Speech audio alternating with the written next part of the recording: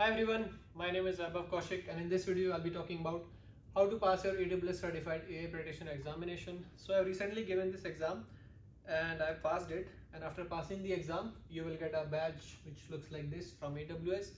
And for the early adopters, for the people who are giving this exam while this is in beta, AWS is also providing an early adopter badge.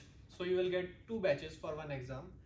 And if I go to the exam overview, you can see this is a foundational level exam. So AWS have many levels. One is the foundational, then we have associate, then we have specialty, and we have professional.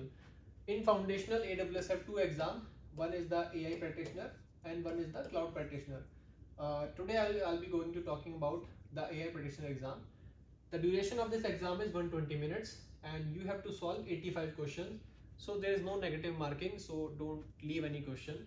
And for this exam you have to pay $75 plus GST. And if I talk about the exam guide, it contains 5 domains.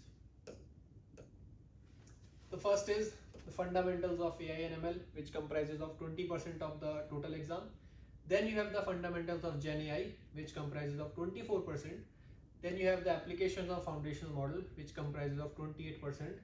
This is the most important section for you, which is the applications of foundational model. Then you have the guidelines for responsible AI, which comprises of 14%. Then you have security, compliance and governance for AI, which is also around 14%. So these three sections are very important, first, second and third. Here you will learn about artificial intelligence, machine, the basics of AI and ML, the basics of generative AI. What is generative AI? What is a foundational model? What is a transformer? What are some parameters? What is hyperparameter tuning? So these kinds of things you will learn on a very basic level.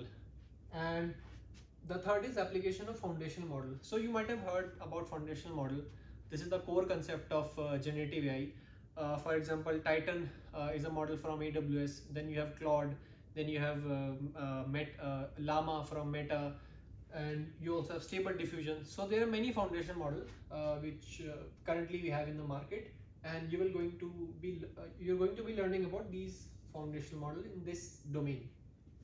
Now, from where to study? That is the question, right? So let me give you my courses from where I have studied. I have studied from Udemy, and I have taken the Stefan Marek course. You can go on Udemy and search Stefan Marek. You will get this course. And I have also taken his practice test, which is this one. So these two resources I have followed. His course, which is around 10 hours. It is not a very big course. 10 hours you can complete in around 2 weeks. And his practice tests also. And his practice tests contain around 235 questions, which is more than enough to pass the actual examination. After you're getting around 80% in his practice test, you're ready to give the actual exam. And yeah, that's it. I have followed these two resources for the exam. And after passing the exam, if all goes well, you will get this badge from AWS. Yeah, so that's it pretty much. So if you have any questions, you can write it down under the comments. I will make sure to reply you. And yeah, that's it. Thank you so much.